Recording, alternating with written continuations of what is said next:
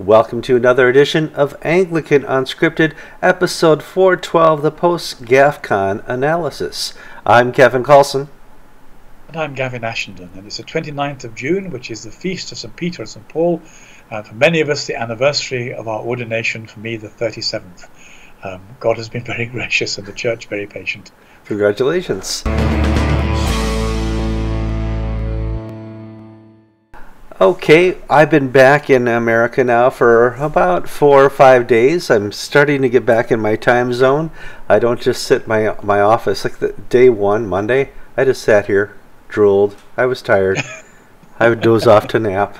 But I thought it's a great time now to do a little analysis post-Gafcon because from my perspective, it was great. From your perspective, it could have been better. From George's perspective, he's probably also doing the time zone thing. And I thought it would be a great chance to talk about that. First, you probably now have a new understanding by meeting all the people who are fans of the effects of the show in the Anglican Communion. Kevin, it was just wonderful. I felt a little bit like a movie star for a moment. Well, because of your English accent, you were like the lost Beatle. And people go, is that Gavin? That's Gavin. Oh, I want to meet Gavin. I'm like, yeah, that's Gavin over there. Yeah.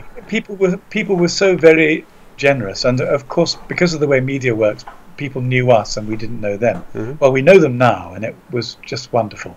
And I came away thinking, well, really, what an incredible job you and George have done over the years to make this ministry available to so many people. For a lot of people, it really is a kind of umbilical cord to the church to give them a sense of what's going on and where they fit into it and how they belong. So God has blessed this as a venture. It's very effective, and let's pray we can keep it as effective. And it was really wonderful meeting some very good friends in the Spirit. Mm-hmm. It's so great. Well, one of the conversations you had with me, probably towards the end, was, why does this work?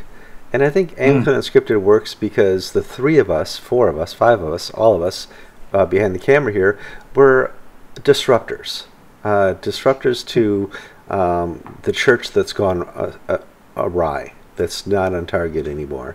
And that's why it's effective, because so many people think what we say, and they enjoy listening to people with a commentary like that. Well, I think that's true, but I'm not. I'd like to say we're reformers. Sure. I mean, there's a good semper reformanda.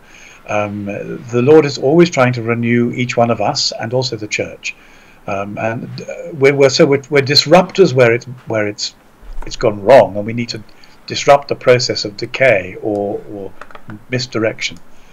But there's a business of reforming, which is also trying to put it right. Mm-hmm. And I think that's a charism of the Holy Spirit. So insofar as we're in the Spirit, then we're doing something creative and redemptive for Christ. And I think one of the big issues is a lot of people think man is trying to reform the church.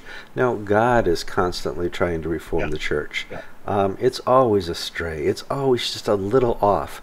Go back to Acts. And every epistle was written to a church that was basically a little off, sometimes a lot off, and sometimes just completely heretical. And that's the point. God is always working to reform. People have been talking about this, and every so often somebody reflects back to the Reformation and suggests that the issues there haven't been properly dealt with. I feel very strongly this is a serious mistake. The Catholic Church has signed a concordat with the Lutherans about agreeing on salvation by faith, and what we're facing at the moment is a new Reformation. And the reason that's important is because it requires not looking back but looking forward. Mm-hmm. And it requires the people who want to be orthodox to come together in a fresh, post-First Reformation, pre-Second Reformation allegiance and alliance, where we have to sit light to some of the things that characterized our churchmanship in the past and prepare for the way God wants to use it in the future. We have a very different battle now. And actually one of the useful things was a talk that I was involved with Melvin Tinker on the new Marxism, because Melvin in particular made a very clear pitch for what this new Reformation is all about. And again, that's something I think that Anglican Unscripted is playing its part in. Oh, sure. Now, I have many interviews that I've conducted and put on tape that I'll put up over the next couple weeks. It just wasn't... I didn't want to interrupt the live stream that was going on by posting a lot of interviews. We did a couple unscripted. If you haven't watched them from there, let's just sit back a little bit and talk a little bit about Gafcon. This is your first Gafcon. Obviously, you watched from afar before. No, general impression, obviously, it's the best game in town. It's truly amazing. I mean, truly amazing to... Kevin, I met some incredibly impressive Africans. I knew that many of the African priests and bishops and laity were impressive. I've met them before. It's my second Gafcon. I was at Nairobi. That's right, you were right. In 2013. See, that's the time zone thing I'm talking about. I just mush. But this felt as though it was on a very different scale with a different purpose. I was very inspired to be shoulder to shoulder with some big, holy people, and I liked it very much. So I think one can divide one's reflection into two. What was it like as an experience? Well, it was great. This is the gathered church, proud to be an Anglican, proud to be an Orthodox Anglican, seeking to reform the church. But then there's its political significance. What was its job, bringing all these people together in 2018, and did we do it? And actually, one doesn't know till one reflects. And my reflection is, no, we didn't do it. Well, I want to look at this just from the leadership point. Canterbury and the four instruments of unity are not doing it as well. They have fallen greatly short, so much so that something like Gafcon can really come out with great press, great leadership, great communique, and Canterbury and Lambeth are bewildered. How did they get away with this? How did they bring so many people into Jerusalem? And especially, how did they convince all these people to pay to go to Jerusalem when we offer a free ride into Lambeth in 2020? Obviously, we should be able to outnumber them here in Kent, England, compared to Jerusalem. Free versus paid alone. That's interesting. Yes, it is, and it's one of the differences, one of the dynamics at the moment. And there's another dynamic, I think, which is the difference between Canterbury and Gafcon that's taken place between 2013 and 2018. So in 2013, Justin Welby turned up at the last minute on the pretext of going to a place he never went to, which wasn't true. People didn't know it wasn't true till afterwards, but it set a pattern of Lambeth not telling the truth. It wasn't the first time, and it certainly hasn't been the last. But he preached a sermon, and people listened to it respectfully. It missed the mark, but he was there. Sometimes we all preach sermons that miss the mark. It's okay, he can be forgiven. He would never have dared to come to this one, because in the last 5 years, what's become apparent is the heterodoxy that he's presiding over, and the hypocrisy he's doing it with. I'm sorry to say it so clearly, but he's doing one thing on the surface and an entirely another heterodox project under the surface, and it's enormously serious.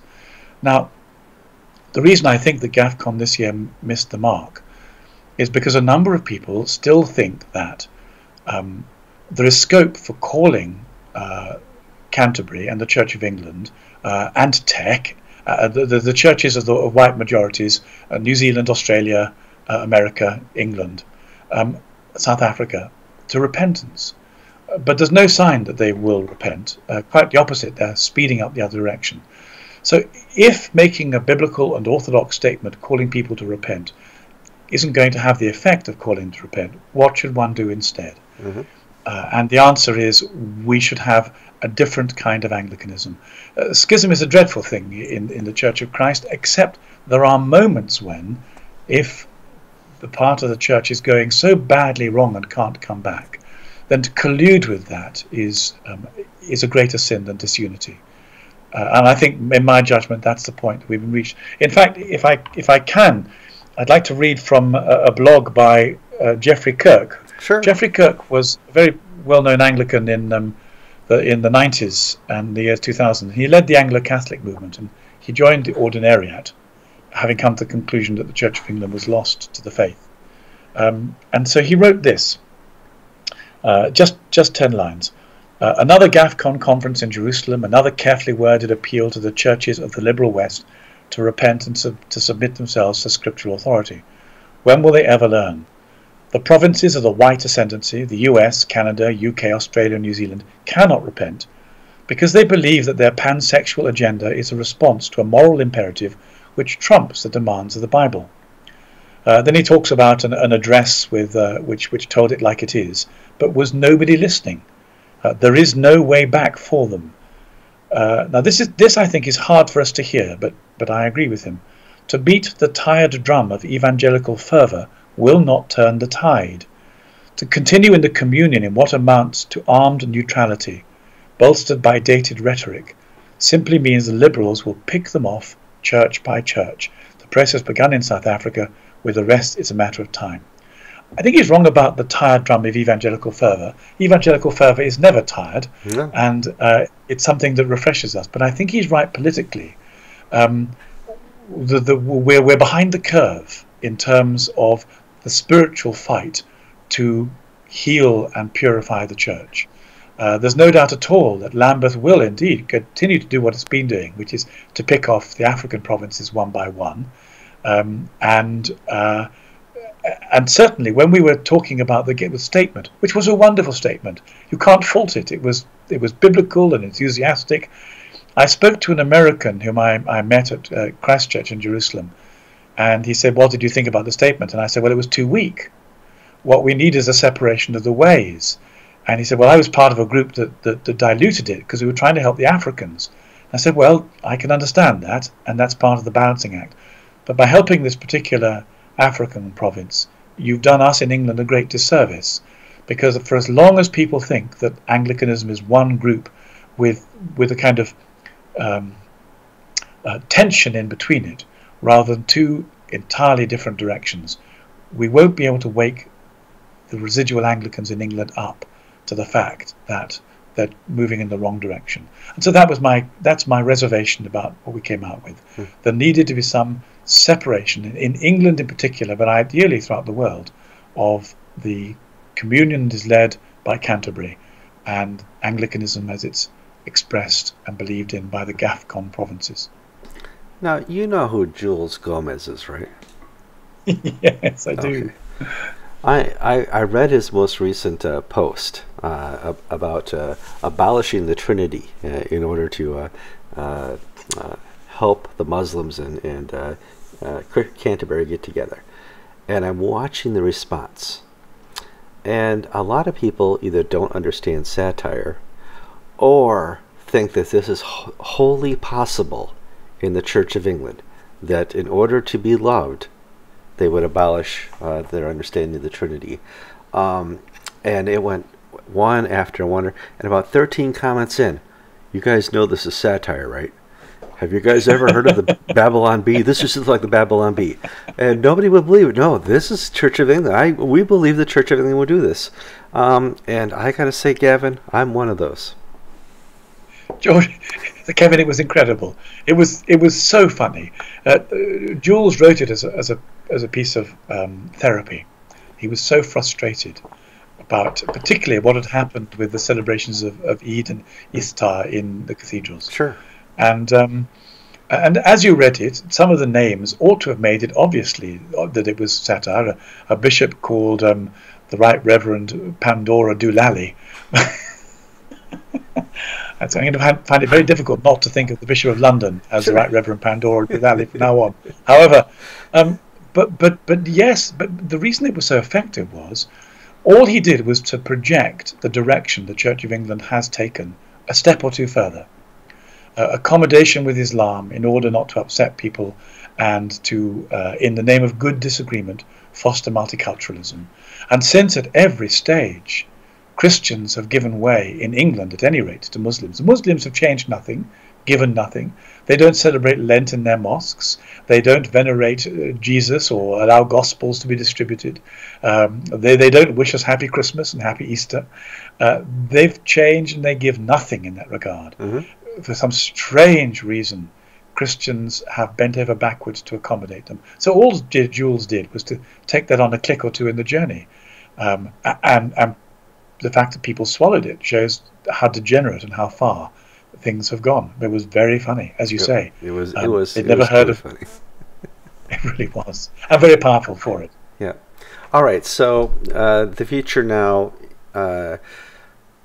You saw the interview I did with Archbishop Venables, and I asked him about the desire for Gafcon to go into England, and he indicated it didn't work.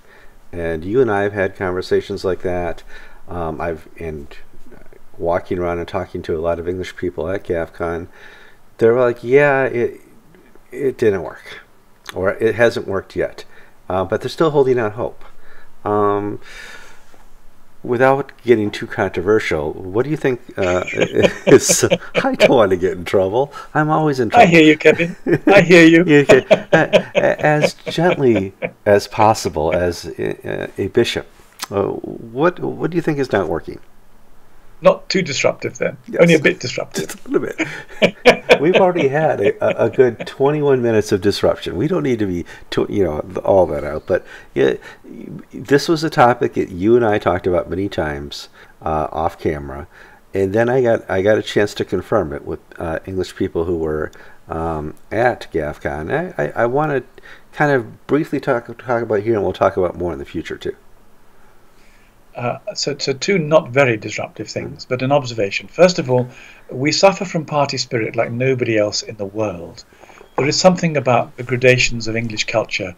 So that the Gafcon contingent of English were separated, I think, into about 12, a dozen tribes, expressed by school, accent, geography, theology, theological preference, society, grouping, taste. And it proved very difficult to get a sense of what kind of allegiances could be made that would draw even everyone at Gafcon together. But I think it was partly because it was predicated on the idea that those who identify with Gafcon in England can win something. That if we ally together, there's something that we can achieve. Melvin Tinker made a very moving short speech in one of the English groups saying, guys, wake up, you've lost. There isn't anything you can win institutionally or synodically. He said it very clearly with the integrity he brings to these things, and I think people heard it. And then a woman called Lisa Noland, who works at the sharp edge of the gay issue, said, you should be praying for the return of Rowan Williams. That surprised people. She said, with Rowan, he wasn't on your side, but he allowed you a place at the table. And then she mentioned a couple of women bishops and said, they hate you. Yeah. They don't want you in the church, and they'll come against you, and you do not have a safe place within the Church of England. People were very surprised to hear Lisa say this. She's a very clever, gifted American with a PhD and a lot of experience, and she spoke with obvious authority. So the thing that these two people said to the English contingent greatly surprised them, and I think, and I hope, it woke them out of a sense of what might have been theological optimism, which they mistook for political hope, and complacency. I think that, therefore, the English group ought to realise that there is no future in the Church of England for Orthodox theology. It'll be more and more constrained and more undermined. Already, for example, if you want an Orthodox curate trained in an Orthodox college, you have to share them with a liberal parish. So it's quite clear what will happen. Liberal curates will be shared with Orthodox parishes and the other way around. So there has to be a plan for rescuing Orthodox Anglicans outside the Church of England. And a lot of people found that too difficult, too frightening, too daunting a prospect to entertain. But until it's entertained, we will go on experiencing something like the Babylonian captivity. And then we have to ask the Lord how we can be set free. So I hope that's not too provocative, but that's how I and quite a good number of other people saw it. Oh no, I don't disagree in the least with you, and it was nice to have a conversation with Archbishop Venables about that same topic. All right, we've come up against the clock. What are we doing here? 20 minutes. It's time to move on. Now, I made a mistake, and I'm going to blame the time zone. I introduced this as episode 412. I've been memorizing 412 all the way through. You're not going to tell me. It's actually 413. You know, it's the way it is. I'm Kevin Carlson. I'll let people know. I'm Gavin Ashenden. And it turns out you've been listening to episode 413 of Anglican Unscripted.